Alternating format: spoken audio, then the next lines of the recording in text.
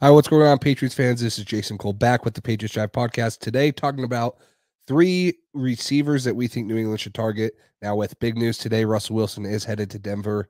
The Seahawks look like they are in full rebuild mode, and there's a couple receivers on their roster that New England should have their eyes on. But before we get into that, make sure you guys like and subscribe. Comment on the video down below who you'd like to see so you can stay up to date. But Cole, which one of the two Seahawks receivers would you like to see New England target?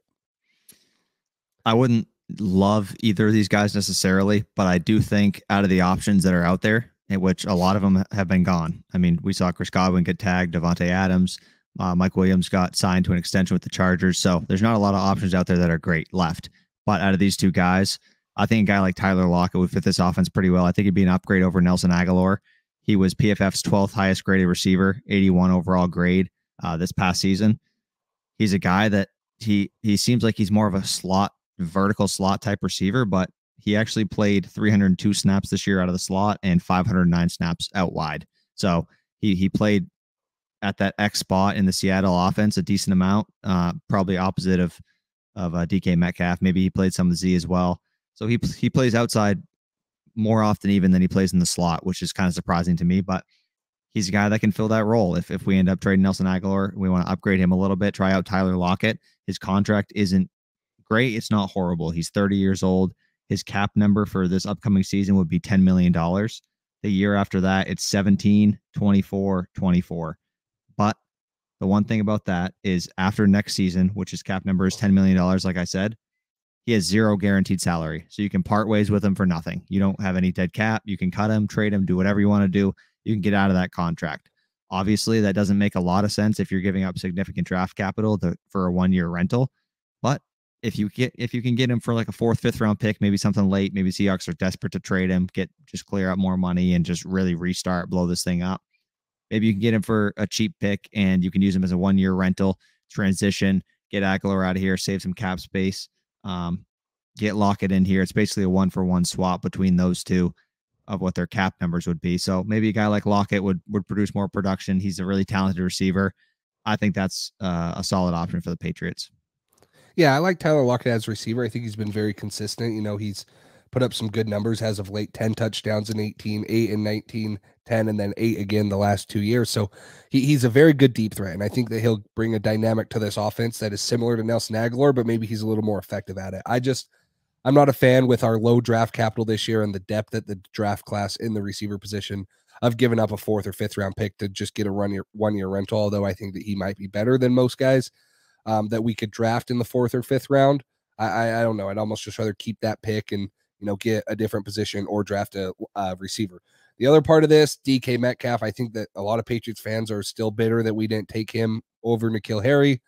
But this one, as much as it sounds, awesome, I just don't see it happening. He's almost been a 1,000-yard receiver his first 3 years in the league. He had 900 yards his rookie year, 1,300 2 years ago, and then 960. And, he had 12 touchdowns last year. But the thing with this is going to be his last year of his rookie contract. Deebo Samuel signed $20 million a year. He's going to be asking for something around that. And it sounds enticing, and I think we'd want New England to do it, but I just don't see them pulling the trigger, trading probably a 1st or 2nd round pick for him and then turning around and having to spend the money on him. I don't know. I think this is very unlikely, although he's an absolute animal on the field. He would be a great outside X receiver for us. Someone that brings a lot of dynamic to the field that a lot of teams don't have guys that can match up with him with his size and speed. So it's intriguing. I would love to see it happen. I think that this is very unlikely. Yeah, if you're asking me if I'd like to see DK Metcalf on the Patriots, it's an absolute yes. I mean, no question about it. Would fill the X role great on this offense. Not many people in the NFL can guard DK Metcalf one-on-one. His amount of size and speed that he has, the combination of those two is unmatched. It's tough to find a guy like that. They don't grow on trees. You don't find people like that very often. So DK Metcalf is a stud. If I had the choice to have him on the Patriots, it would be obviously absolutely, but I just don't think it's realistic, and that's why I said Tyler Lockett. DK's a freak. He's a beast. He would be great here. It's just not that realistic. We'd have to give up high draft capital to get him, probably at least a 1st round pick. He'd be coming into his final year of his deal, like you said, going to be asking for a huge contract. I don't think the Patriots are going to pay him. So if you're going to choose between giving up a 4th or 5th for Tyler Lockett or a 1st and probably more for DK Metcalf, both on a 1-year rental, I'd rather go Tyler Lockett. talking about the draft capital, I don't think that the Patriots' ability to really help receivers develop, they haven't been great at that in recent years. So I don't have a lot of confidence in them. If you're going to use a 4th or 5th round pick on a receiver or take Tyler Lockett for a year or two, I'd probably rather go with Tyler Lockett just because he's a proven commodity in the NFL. He's shown that he can be a really, really solid receiver. He's had a lot of great production in Seattle. I know they throw the ball a ton, but it'd be cool to see Mac Jones with a deep threat receiver like that, who's a little bit more productive than Nelson Aguilar. So next up on our list, this one is a free agent. This wouldn't be a trade candidate. Allen Robinson. His projected contract is 3 years, $15 million annually. He's a number one receiver. He's obviously had his ups and downs. He got franchise tagged last year. My thing about Allen Robinson is another guy that wasn't at the top of our list before all these franchise tags happened and Calvin Ridley, that situation, all that stuff. But he's quickly moved up there on my list personally. He's had a ton of production, and it's been in Chicago his entire career. He's had a merry-go-round of quarterbacks. He's always had bad quarterbacks his whole career, and he's always produced. He's had 1,000 yards multiple seasons. He's been a really solid receiver. He's been very consistent for a guy with such bad quarterback play. So I think if you get Allen Robinson in this offense with some guys to complement him, like Jacoby Myers, Kendrick Bourne, and then our running game, I think that opens up a ton for Allen Robinson. I think it would give Mac Jones a true number one weapon. The money is the one aspect of this that is going to be questionable. $15 million a year. I think he could be worth it in this offense. I really do. The question is, will Bill Belichick pay a receiver $15 million a year? That's the thing that I don't know. Apparently, the Patriots were interested in him before he got franchise tagged last season by the Bears. So maybe they're interested in him again. And he's really one of the last true free agent wide receivers that I feel like could be a good fit for the Patriots and would fill that number one X role. Yeah, 6'3", 211. In 2019 and 2020, he was top 10 in both targets and receptions. He had over 1,000 yards in both those years. He's had a good track record, and he was a little hurt last year. Played on the franchise tag. Don't know if he really wanted to be in Chicago, and kind of very up and down quarterback play. He'd come here with a young quarterback.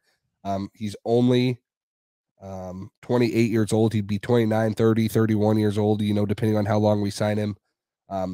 Has good speed, good size at the position. Would add a little bit more dynamic and versatility to this receiver room. And I don't hate the idea. Like you mentioned, there's probably 3 or 4 receivers that I had above him, but now with those guys being gone and those possibilities out the window, this is probably the next best thing. And I don't want to say New England has to settle for him, because I still think Allen Robinson can play some good football, but they might just have to settle for Allen Robinson if they really do want a wide receiver one. So the next part to this one, this is coming off of rumors that the Cowboys are going to release receiver Amari Cooper, and I think that this could be an intriguing target if he does get released. Sounds like it's going to happen.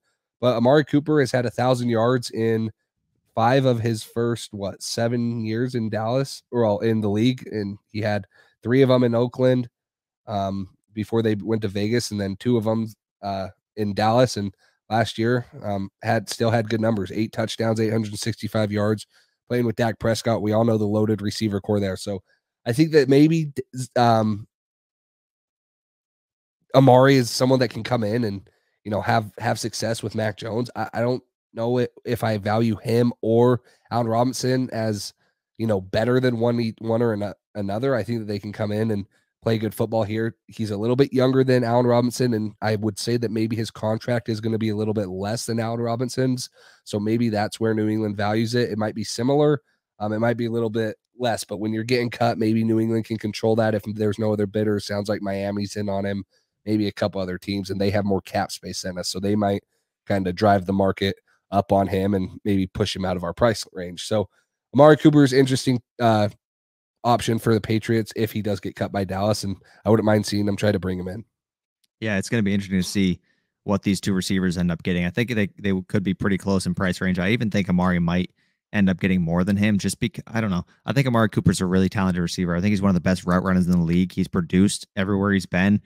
He's been great ever since he entered this league, which it's been impressive what he's done. 4.42 speed. He's 6'1", 210 pounds. He's very talented. That's for sure. There's no doubt about that. So his contract situation is why he's getting released. The Cowboys need more money. They already have a bunch of really good receivers. They're planning on re-signing Michael Gallup. a guy that we had on this list a week ago when we recorded the video, but he is no longer expected to be a free agent. Dallas is expected to extend him. So Amari Cooper is now on the chopping block, and he might get cut. So if he does, I think he'd be a great fit for the Patriots.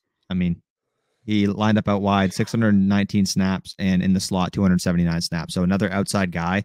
Kind of a theme on this list is more outside receivers, because that's what the Patriots need. They need a guy. Nelson Aguilar is probably not going to cut it. I do think he'll be better in year 2, but Amari Cooper would fill that role perfectly. I would love either him or Allen Robinson. I think those are definitely the top 2 options for us. The price range is going to be what's interesting, and I think that Mike Williams signing that extension for $20 million a year, I think that's going to bump both these guys' price up, and it might price them out of the Patriots range, because Belichick does not enjoy spending top dollar for a receiver. The good thing is the Patriots have been interested in receivers. They've had their name in all the draft for the receivers and free agents in recent years. So that's the good news. Bad news, they've never pulled the trigger in recent years. So that's one thing that's frustrating about the situation. But a couple other guys real quick to touch on, and I'll let you take us out. But Odell Beckham Jr. and Michael Gallup, like I said, 2 other guys that Jason and I both liked, thought they might be solid receivers here for the price.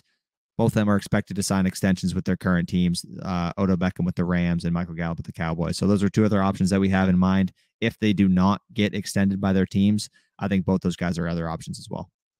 Yeah, and we've heard New England have ties with lots of different receivers, and like you said, they've never pulled the trigger. So hopefully they pull the trigger on someone, whether it's in the draft or in free agency or trade market like we talked on in this video. But let us know down below what you guys think. Like, comment, subscribe, stay up to date with us. Be looking out for our live shows on every Tuesday, 9 p.m. Eastern time, and follow us on Instagram so you can stay up to date. But for now, we will talk to you later.